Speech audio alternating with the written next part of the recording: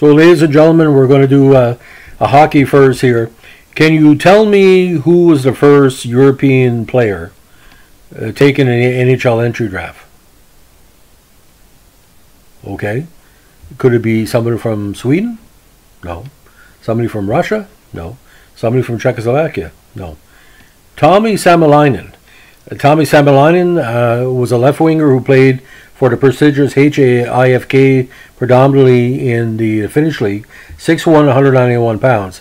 He was the first European drafted in the NHL Entry Draft in that very, very classic 69 draft, although he eventually never played in the NHL. He was taken by the St. Louis Blues in the 6th round, 66 overall. Now, he was sent to the Kansas City Blues for seasoning. He had 22 points in 62 games, but eventually decided to return to HIFK, where he had several successful seasons.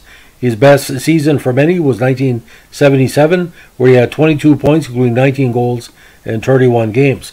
He also spent time in the Bundesliga with the Star Bulls Rosenheim, and again, what was one of HIFK's most respected players during his tenure there. So Tommi Salmelainen had very good skills, but not enough to make the NHL. But again, he can say he's the first one to be drafted, where European players were not very scouted much back in the day.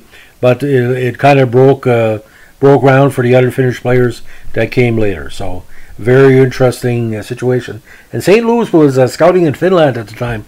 And we've done previous podcasts on Finnish players that eventually ended up in the St. Louis program. Thanks for listening. Bye.